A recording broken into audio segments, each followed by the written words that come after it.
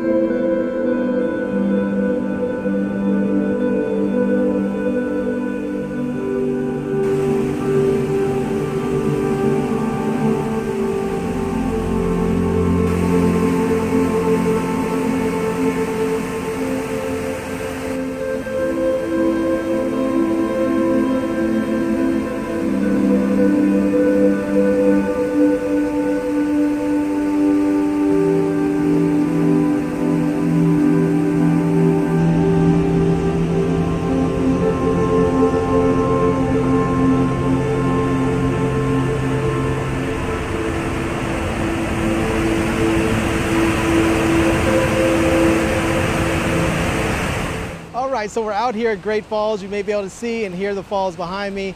Have my anamorphic lens. We've been shooting a little bit of footage so you guys can check it out. So we're gonna move on from here. We're gonna see what else we can find and go a few other places, shoot a little bit more footage, and yeah, we'll just get some stuff together. Then we'll throw it in our editor and show you guys how to de-squeeze it and make it work.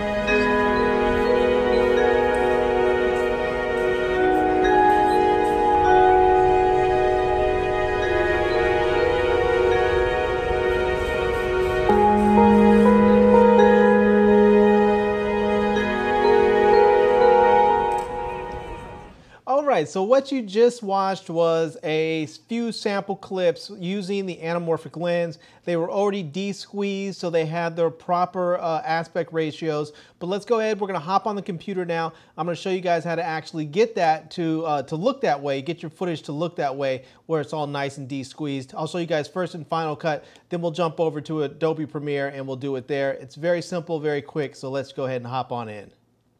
All right, so here we are. I'm in Final Cut Pro right now, and this is my timeline. This is just a regular 4K timeline. This is some 4K footage I shot at the beginning of this video with my A6400.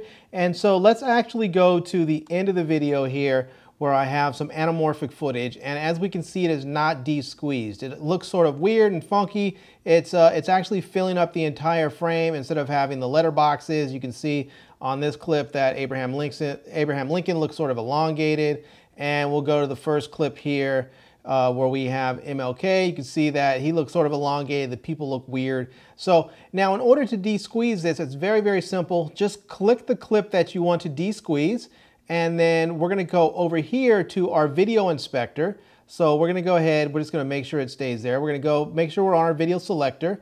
Come over here to where it says transform. We're gonna click on the Y-axis right there where it says scale Y. We're gonna click that there, and we're just going to type in 75.19. So 75.19.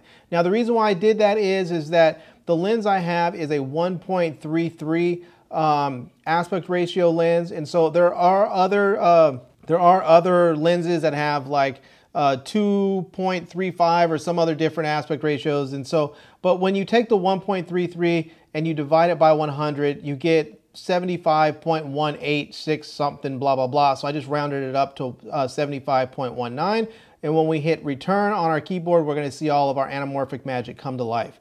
So there you go. You click that, and now you have your anamorphic footage with its proper aspect ratio, and it looks fantastic. Now, if you want to get all of your other clips this way, you see the other ones are still regular squeezed and they're not desqueezed yet. If you want to get these, all the rest of them right, all you have to do is just simply click that, leave the one clip that you already desqueezed clicked and highlight it, and then we're going to come up here and we're just going to go to edit, and we're going to go now to where it says copy, and we'll click on copy. And now what we want to do is just go ahead and highlight the rest of the clips. So we'll just go ahead and we'll just go ahead and lasso all those over there and highlight the rest of the clips. And now what we want to do is we just want to come up here back to where it says edit, and now we want to go ahead and click where it says paste attributes. So we're going to go ahead and click on paste attributes. And there we go. You're going to see it's going to tell us that we have 5 clips selected that we're going to paste to. It's going to tell us the image that, or the video file that we're going to be copying from. And it's going to tell us which attributes are going to actually be pasted over. So we have scale right here, which is what we want. So we're going to go ahead now and click on paste. And just like that, you can see now all of our footage there is in its proper aspect ratio. It's all desqueezed, and it has the proper letterboxes. So it's very, very easy to do. It's very quick to do. So let's go ahead now and we'll jump over to Adobe Premiere, and I'll show you guys quickly how to do it there as well.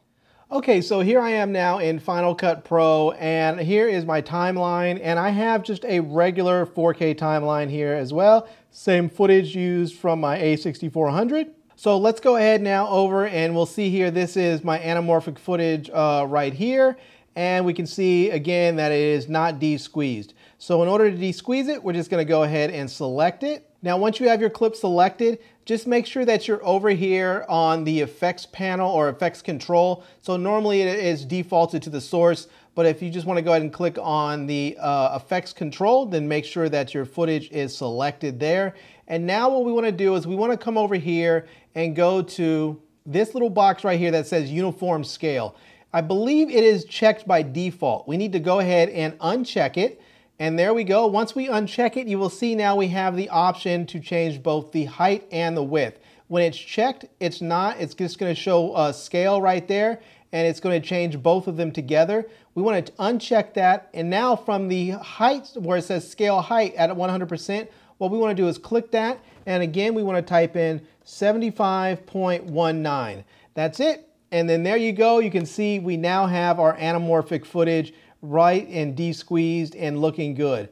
Now in order to actually do all the rest of your clips and get them all desqueezed at the same time instead of having to do them one by one, what we want to do is just click on it, make sure it's highlighted, and then we're going to come over here and we're going to go from the top menu, we're going to go to copy and click copy. And once we've done that, we're now going to come over here and we're going to just lasso all of these all the rest of our anamorphic footage together. So we're going to make sure all those are selected, and we'll just get those all going here. So We'll make sure all those clips are selected. I think there's one more in there. Yep, that's it right there.